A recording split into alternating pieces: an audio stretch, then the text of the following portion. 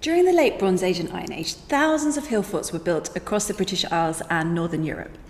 These forts typically followed the contours of the hills they were built on and were surrounded by multiple walls, earthworks, and ditches, some of which still remain today. There were several different types of hill fort which modern-day archaeologists characterise based on the number of ramparts they had and how they were positioned. They also varied in size quite considerably. What's remarkable is that although there are so many of them, 4,000 in Britain and Ireland alone, no one actually knows what they were for, and dating evidence is very limited. Experts are fairly certain that the majority date back to the Iron Age, with a fair number going back even further to the Bronze Age. They also think that they were mostly built for defensive reasons, whether due to internal social and economic tensions or threats from abroad. However, this is highly debatable for a number of reasons, such as how some of them have multiple entrances, which doesn't make much sense for defence. There also doesn't seem to be much consistency in terms of their design and layout, which means finding an explanation for their role that meets all their varied characteristics is difficult. But dating and purpose aside, there's another peculiar feature of some of these hill forts that has the experts baffled. In this video, I'm talking about a phenomenon that was thought to be unique to hill forts in Scotland, but has now been found in other areas of Northern Europe as well. And that is the phenomenon of vitrification. Strangely, except for a few limited examples, it's not found in the hill forts of England, Wales and Ireland, just Scotland. And it's Scotland that has the best studied examples of vitrification out of all of Northern Europe, so they will be the main point of discussion in this video. The sources I've used are highly technical, but I've done my best to synthesize the data which comes from interdisciplinary research by geologists and archaeologists. These papers are linked in the description below. I've also put a link to the Atlas of Hillforts of Britain and Ireland by Oxford University, which is a brilliant and easily navigable resource, as well as Historic Environment Scotland's entries on the sites I discuss. So what is vitrification? Vitrification occurs when stones are subjected to sustained heat above 1000 degrees Celsius. That's 1832 degrees Fahrenheit for my American friends, causing them to turn into a glass-like substance. Silicate rocks produce vitreous melts, whereas limestone produces burnt lime. So there's some variety in their appearance, but geologists can recognize when the stone ramparts have been subjected to this sort of process. There are around 200 hill forts in Northern Europe which show signs of vitrification in their rampart walls, and there's been much debate over the years as to how and why this happened. It turns out that it's simply not that easy to vitrify stone, and it would have been a lot more difficult in the Bronze and Iron Ages with the technologies that were available at the time. When vitrified stones were first discovered in these hill forts hundreds of years ago, antiquarians weren't sure if they could simply be a result of natural processes or not, such as lightning. But it soon became clear that human agency was required to produce this level of melting. Even though the hill forts are not megaliths, I'm interested in them because they are prehistoric and they are mysterious just the same. I do think that in trying to understand anything about the ancient past, we need to delve into a number of different time periods, different kinds of monuments and different cultures to really get a handle on what was happening back then. I'm also interested because Scotland is the hub of vitrified forts. It was also a wildly important area in the Neolithic, with some of the earliest megalithic stone circles and settlements. I'm aware that the idea of certain megaliths worldwide, especially in Peru, having undergone vitrification is a hot topic, but that's not for this particular video. Let's take a look at a couple of examples. Since remains are limited, I'm afraid the photographs and satellite images don't tell us much. I'll show them, but what's known from archaeological surveys or articles gives us a much better idea of how they looked. Dunnideer Hillfort is near Inch in Aberdeenshire, Scotland, and sits on a conical hill which is 265 metres above sea level. The innermost rampart measures 67 metres by 27.4 metres and is highly vitrified. It encloses the summit of the hill. The Hillfort has a trivalate structure, which means it has 3 lines of defence. The inner rampart has 2 entrances, one facing east-southeast and one facing west-northwest. Hazel rod samples were excavated from underneath the vitrified wall for radiocarbon dating, and 6 archaeomagnetic dates were taken from the vitrifaction itself. These all date the Hillfort to the Iron Age.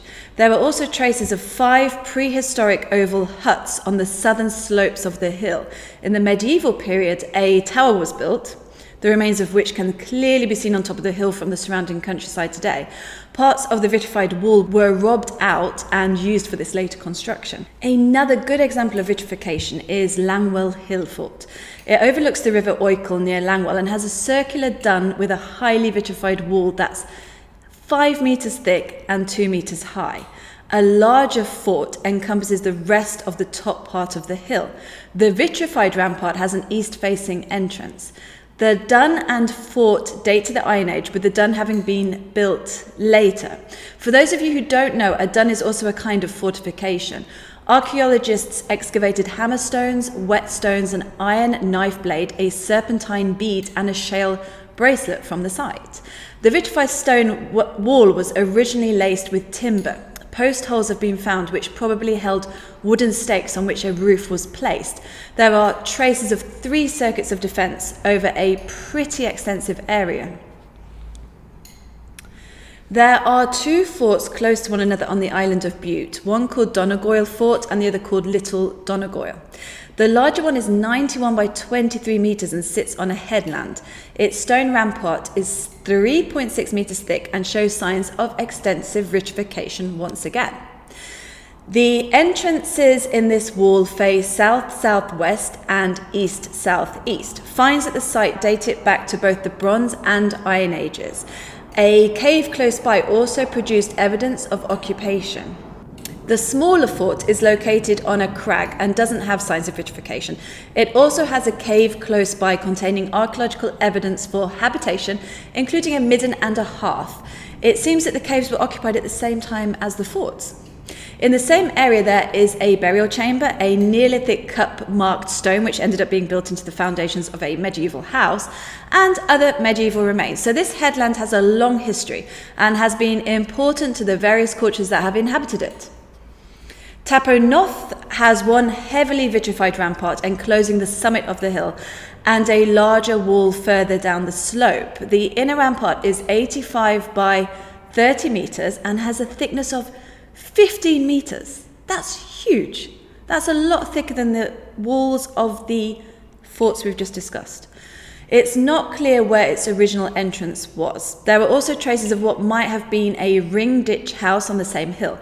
Much of the site was destroyed by quarrying activities in the 1800s. There were also the remains of a well. So just from those few examples, it's clear that vitrification tends to be confined to the innermost rampart, the smallest enclosure in each hill fort, which sits on the summit.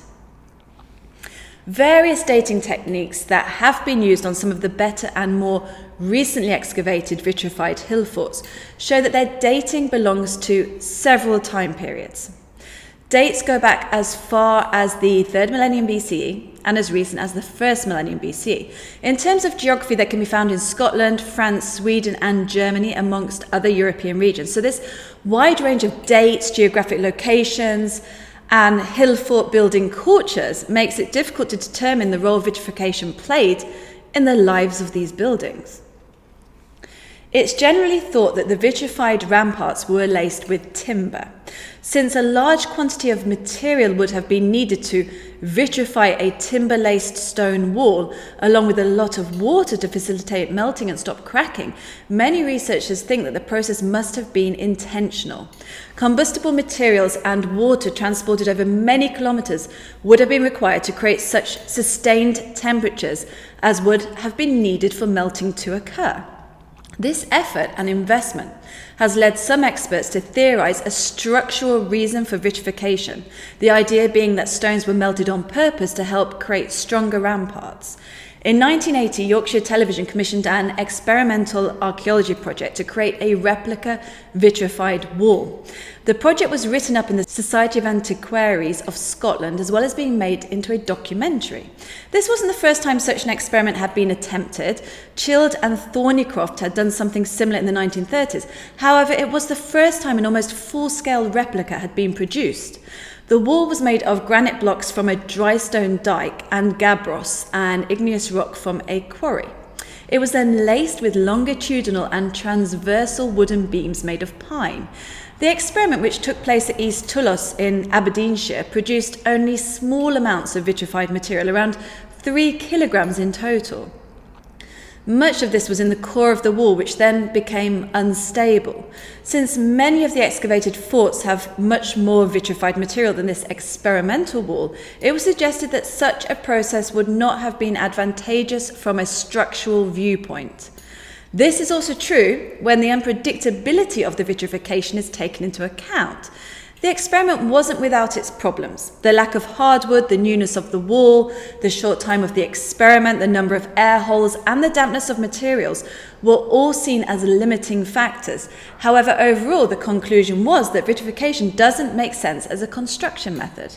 Conversely, another study looked at 45 European hill forts and found that vitrification strengthened aggregates but weakened larger blocks, meaning a structural purpose couldn't be ruled out. However, if it had been done as a construction method to strengthen aggregate building material, then refractory local geology would have limited the extent of its success anyway. Funnily enough, the vitrified hill fort at Saint-Suzanne in France has a legend attached to it that it took 7 years for its glass wall to be built to keep out wild beasts. This implies a motive of intentional construction for its vitrified wall, but this intentionality is not borne out by the geological evidence. One study, which analysed 3 hill forts in Lochaber, found that vitrified sections of the same rampart had different cooling histories and had lower crystallization temperatures than the expected 1000 degrees Celsius. These varied between 800 and 950 degrees Celsius. This data indicates uncontrolled melting rather than intentional vitrification for construction purposes, which means it could have been caused by an accidental fire or a fire caused by a battle. One argument against vitrification being the result of sustained battles is that an attacker would have to be very close to the ramparts for long periods to create the high temperatures needed. This would have been unlikely in a hostile battle situation, although a legend associated with the Scottish lords Fettercain and Dunsiane does say that their conflict led to the demolition by fire of each other's hill forts. Other researchers suggest that the hill forts were destroyed on purpose with a great fire by attackers after they took control of them, and that this was done as a symbolic show of power, with vitrification being a byproduct of this operation. Surely that would have been quite a waste of resources. Would an attacker not want to show strength by immediately taking over and reinforcing the fortifications rather than burning them down and having nowhere to go? Along similar lines, there's the idea that the builders of hill forts destroyed them when they had fallen out of use, possibly for ritual purposes, a sort of decommissioning of the building. The archaeological record shows that some vitrified walls were reinforced at later dates, and that the forts continued to be used after the melted ramparts had been formed, but this could have been by a different group settling in the area after some years. Another idea is that the whole purpose of building the forts was for their eventual destruction, and that the larger they were, the bigger and more impressive the fire would have been. This is seen by experts as a ritual undertaking and something that would have been seen from many kilometers around. In the earlier Neolithic period, it's known that entire settlements were often burnt down this way, and archaeologists have found evidence for this having been a ritual ceremony when the villages were abandoned. So it's entirely plausible, and it does seem that experts are most drawn to the idea of ritual destruction. While we're on the subject of the Neolithic, it's also worth noting that many megalithic monuments appear to have been subjected to fire, and lots of stones and statues within these structures seem to have been purposefully smashed. One example is the Tarshian temples in Malta. Archaeologists aren't sure whether this was due to decommissioning of the site, due to an attack from outsiders, or due to reuse of the temples in a later time period. I still think this idea of an abandonment ritual is a bit of a stretch. I think that the purpose of the Hillforts is misunderstood, and that's why it's difficult to find a conclusion that meets all their varied attributes. Just a few questions spring to mind. If they were for defense, why were there so many of them? Surely it would have made sense to have several large, really well fortified buildings rather than thousands. I've asked the same about the Bronze Age towers called Nuraghi in Sardinia. Also, why don't all of the Scottish Hillforts show signs of vitrification? Why were Scottish and Northern European Hillforts burnt down in a supposed ritual abandonment ceremony, but not those in England and Wales? It's mind-boggling, and I think they are still a major mystery. Another one I'm trying to solve. Stay with me. Let me know what you think in the comments. Please hit the like button and subscribe to my channel. I'm on Patreon and I'm very cheap. The link to my page is in the description below. Follow me on Instagram and Twitter for more content, and take a look at my website.